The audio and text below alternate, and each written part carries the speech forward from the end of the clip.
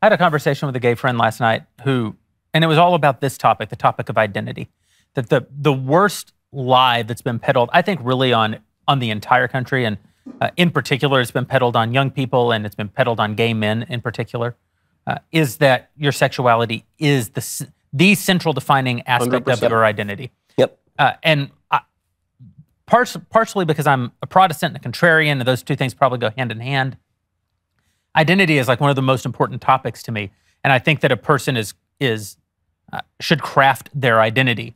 I think that the most American thing that one can do is not to say, I'll pick on you, Michael, just for a minute. You're obviously very proudly an Italian American, and you eat meatballs. And one time, I remember an actual kill people. That's right. Piano wire. I actually remember there was a whole year where Michael would, for breakfast, bring a pizza pie to the Daily Wire. Extra large. Extra large. Would eat yeah. He was trying to get in shape for a movie that Drew and I were never going to cast him in.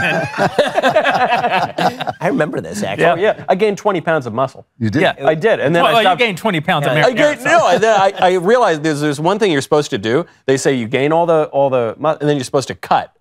I didn't cut. I never did the cut. No. But I think that saying I'm an Italian American can be taken to a bad place. Yeah. And that one of the things that's great about America is that we get to sort of look at the world and choose the best parts and kind of and build the individual out of those best parts. You're not just an Italian American. I mean, the Queen died this week.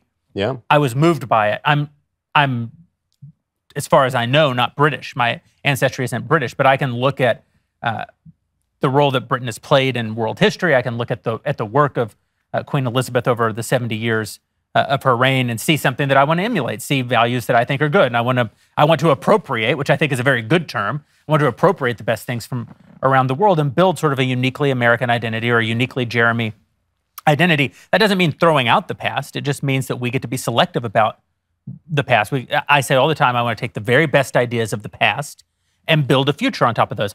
I want to dismiss the very worst ideas of the past and not include those in the future that I think that we can all build together.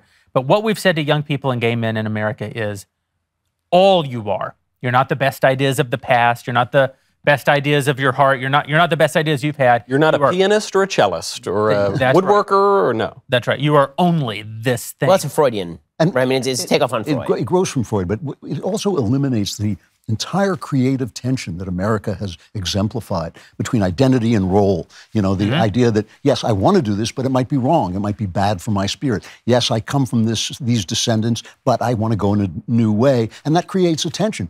All our movies are about this, Get Out and The Godfather, about, you know, I want to be an American, but something else is pulling me. And that is an incredibly creative way to live because it exemplifies the spiritual life. The spiritual life is that I'm in this body that wants certain things, but not all of the things it wants are good for me. And so we're in this wonderful tension. Speaking of sort of Hollywood and all of this, you can see the evolution in movies of how narrative has changed in America.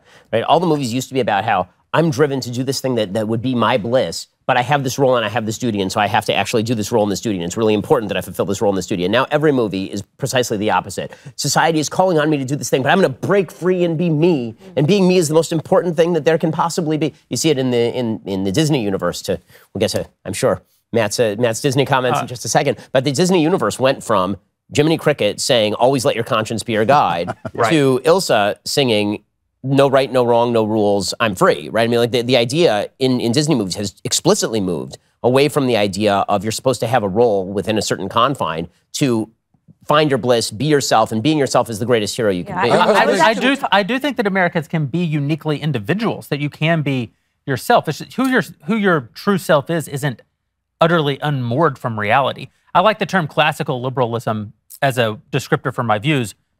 Classical is a major part of the term, right? It's not freedom, it's not throw away the past and you will be free.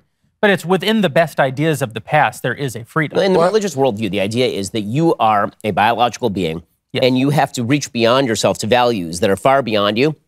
And you have to fulfill roles in order to reach those values, right? I mean, there's an interplay between you and civilization. The process of raising a child is taking what is essentially a piece of raw biological material and turning that into a civilized human being. This was the process of actually civilizing people. And we've decided civilization is bad. It's an imposition on people. Yep. And because civilization is an imposition on people, civilization itself must be wrecked and it must be ruined. By the way, I think that you see a lot of this in the rage at the British Empire and the rage at Queen Elizabeth II.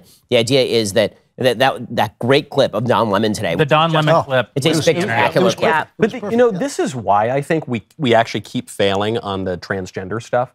Is because we're not taking this conversation to heart as conservatives. Because what we keep doing is falling into the same sort of liberal trap of reducing everything to chromosomes, to biology, and who we are and identity and rights, instead of what we're all talking about right now, which is duty and obligation. That's what Edmund Burke talked about.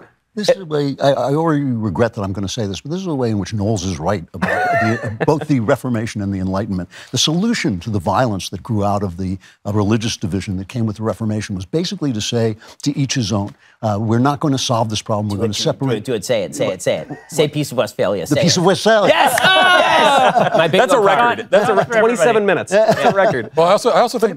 But let me just finish the idea that the more conflicts you take away, theoretically, the more peace there'll be, right? So if there's no moral arguments to be had, we won't get into moral arguments. And of course, it works like everything on the left. It works exactly the opposite. But if you remove all this tension, you remove all the source of creativity in life, all the fights between the many and the few, all the fights between freedom and equality, all those things that have been the creative engine of our lives are taken away, and you're left with nothing but this kind of flat deadness of desire, where you want and you get, and then you feel bad, but you can't say so. Yep. I agree with all of this, but I also sort of feel that if you ask someone, what's your identity, or how do you identify, or where do you find your identity, I think maybe the healthiest answer to get from someone is sort of, I don't know, why are you asking me that? Because another problem is that we spend so much time, I think this was a change in Western cultures. We spend all this time sort of like peering back within ourselves and constantly thinking, well, who am I, and why am I here, and what